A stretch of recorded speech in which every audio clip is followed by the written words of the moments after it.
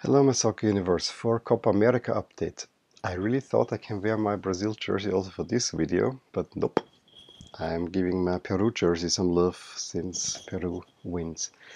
I know you have not seen this in a dedicated video. This is got in Peru at the airport in 2009. So it's a weird jersey, but I actually overall like it a lot. Good memories is attached with Peru. Anyway, let's go to Copa America. The first game was indeed Bolivia against Peru. I only saw the goals and a little bit, scrolling through the game. I didn't really see proper highlights. Peru had the better of the game throughout. I mean, they are overall the better team. However, Bolivia gets a penalty after a shot on goal is kind of deflected by Zambrano. Like that hits the hand. Yeah, I think you cannot talk much about that. Was a lengthy review, but in the end, Martins gets the penalty and gets the lead for Bolivia. And I'm thinking of Peru is again squandering a good performance. But no, Guerrero just before halftime gets a pretty nice goal. I mean, he gets a deep pass, tips it past the goalkeeper, and then puts it into the net. It's 1-1.5 at the Maracana, where there was some serious empty seats there. Peru rewards themselves then for having more of the game. Guerrero with a cross in, Farfan heads it in the 55th, makes it 2-1.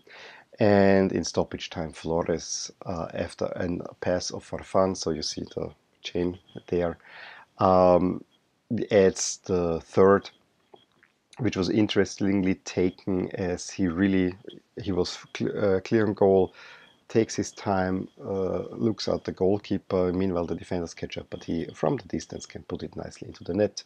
Peru ran out 3-1 winners. And I thought if Brazil now could beat Venezuela, then Peru really looks well in this group. However, nothing ever so easy for Brazil. Brazil dominated against Venezuela, sold out in Salvador, but in Salvador at the World Cup, that was the one game where Mexico got a 0-0 against Brazil. Brazil again dominates, especially in the second half, and you thought they got the breakthrough finally very late in the game through Coutinho of all again. However, when you look at the replay, the goal is taken off by VAR because Firmino just touches it, and he was, of course, in offside position.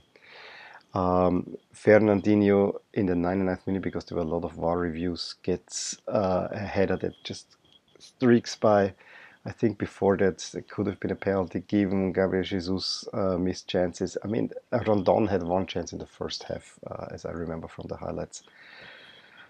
Was not to be. Venezuela is a pesky team. They got no points of Peru. They got no points of Brazil. I wonder, in order for them to do a little bit more, they need to beat Bolivia, but they also need to score goals. So far, they only went out for 0-0 draws. So I wonder if that will play anything. I still would unfortunately expect Brazil to beat Peru. And yep, then Peru could well end up in third place, and we don't know where this will be going. At the moment, when we look at the table, Brazil leads this group with 4 points. Peru also has 4 points. However, the goal conceded against Bolivia puts them just behind Brazil.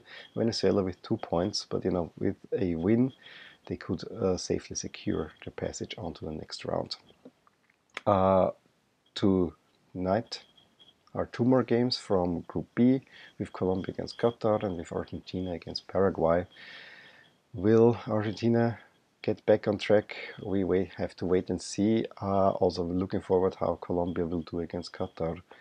Whether the Qatar result against Paraguay was just a temporary thing or whether this can be sustained. I mean, Colombia is a different proposition.